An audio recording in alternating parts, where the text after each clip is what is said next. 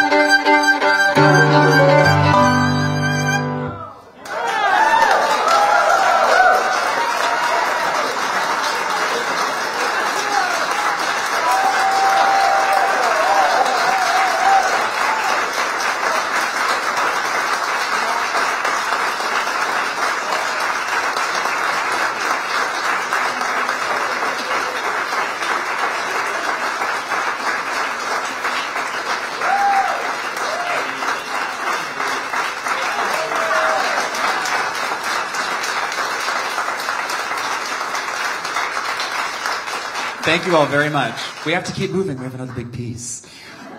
I'd like to bring to the stage our collaborators for the evening. Please give a big round of applause to Andrew Francois and Davin Rubicz.